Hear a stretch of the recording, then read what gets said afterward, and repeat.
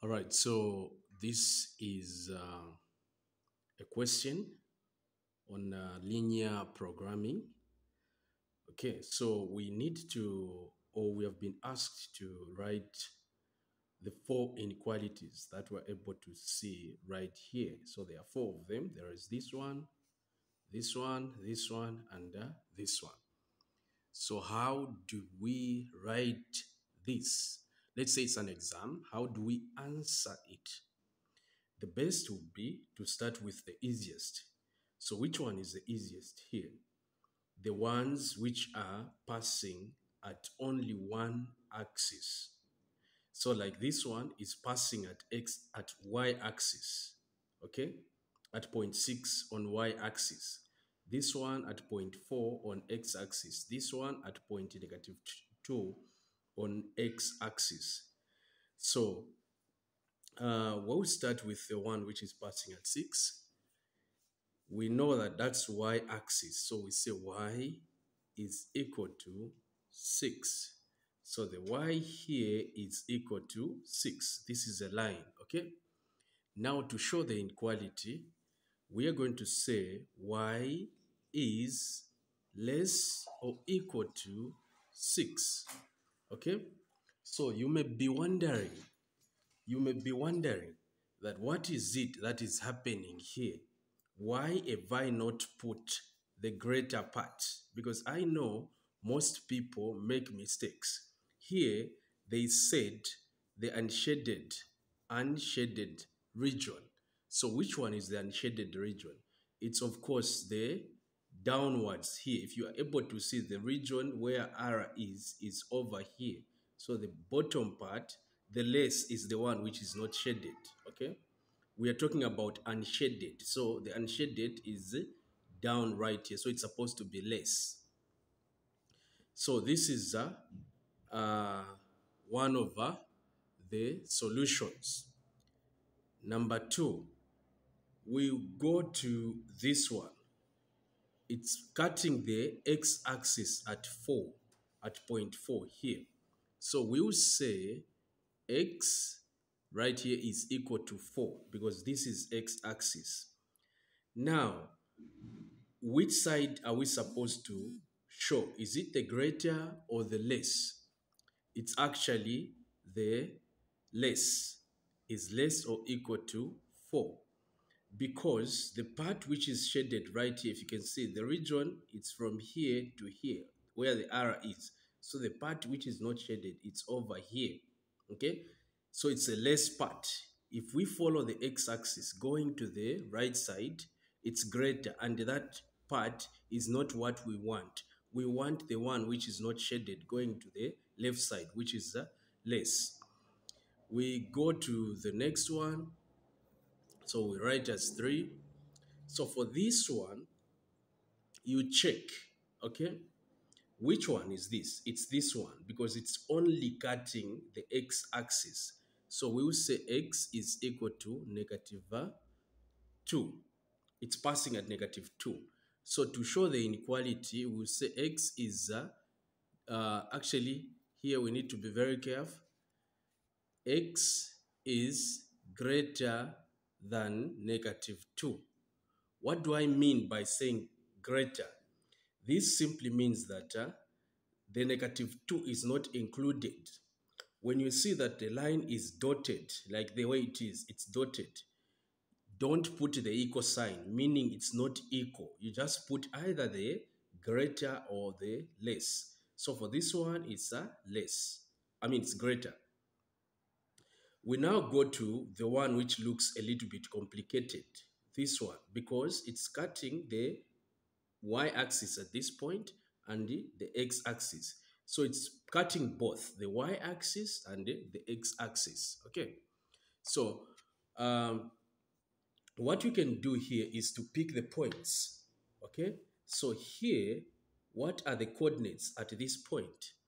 This is 0, negative 2. You must be very careful, 0, negative 2. What about here? At this point, it's 2, 0. Okay. How about this point? It can also be picked. This is 4 comma 2 right here, 4 comma 2, these two here. Okay, so since we've picked those points, we can get them. So we've got, we'll call this as point A, B, and C. So we get our point A, which is equal to uh, 0 comma negative 2. Our point B is equal to 2 comma 0. Our point C is equal to 4 comma 2. Okay, so now once we get these points, we need to understand, or we need to put in our head the three, should I say two formulas that are needed. So the formula for finding the gradient, it's actually this one. We need to find the slope. Okay, this is the formula. The formula for finding equation of a straight line, it's actually this one right here, or this one. So these are the two formulas for finding equation of a straight line. So you just pick, I will show you how these two work. I will show them to you. So here's, since we've got this data, we will find the gradient. So before finding the gradient, you can pick whichever coordinates you'd like to work with. So I've picked this one and this one. So it's only two sets of coordinates, A and B, or B and C, or C and A. So I'm going with the A and C. Okay. So since I've picked that, this one will be my x1 and this will be my y1. This one x2, this one y2. Okay.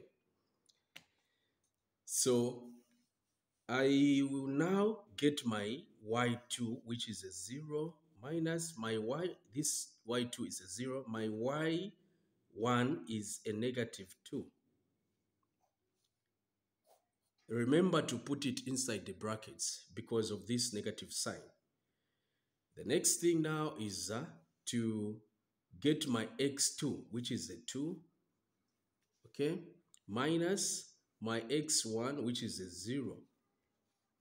So now I simplify here, or I solve. I will get 0 plus 2 over 2 minus 0, okay? Because positive and positive will be negative. Negative and negative will give you positive. So 0 minus 2, it's a 2, over 2 minus 0 is simply a 2, right there. So our gradient is 1. So whether you use these two, they'll give you 1. Use these two, it's 1. These two, you still get the same gradient, okay? So now we're done with the gradient. We know that our gradient is a 2. We now go to our stuff right here. So we have y, okay, it's equal to mx plus c. So now here, we can get n of the coordinates, either these, whichever one to work with. So let's work with these, okay? So what is our y-axis here? It's a negative 2, which is equal to, what is our m? Our m is a 1. We found the gradient to be equal to 1. And what is our x? Is a 0, this x-axis, plus c. We are solving for c.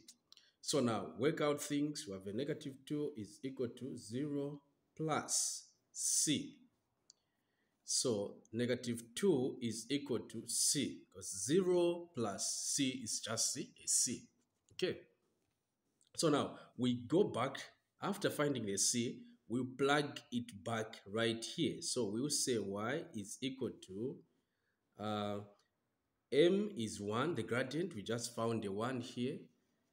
And then here we put back the x minus a 2, of which this is just like this.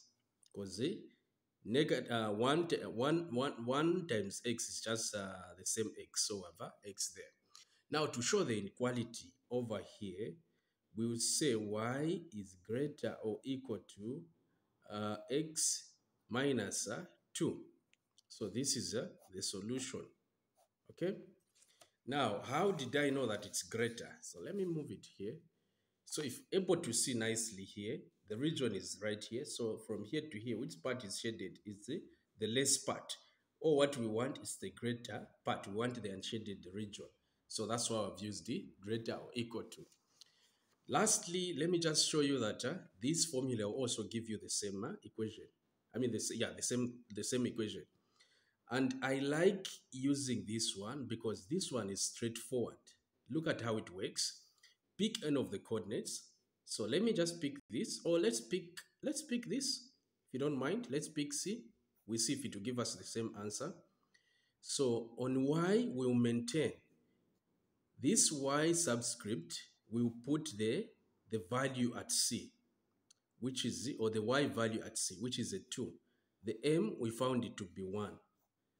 X will maintain. The one with subscript here will put a 4.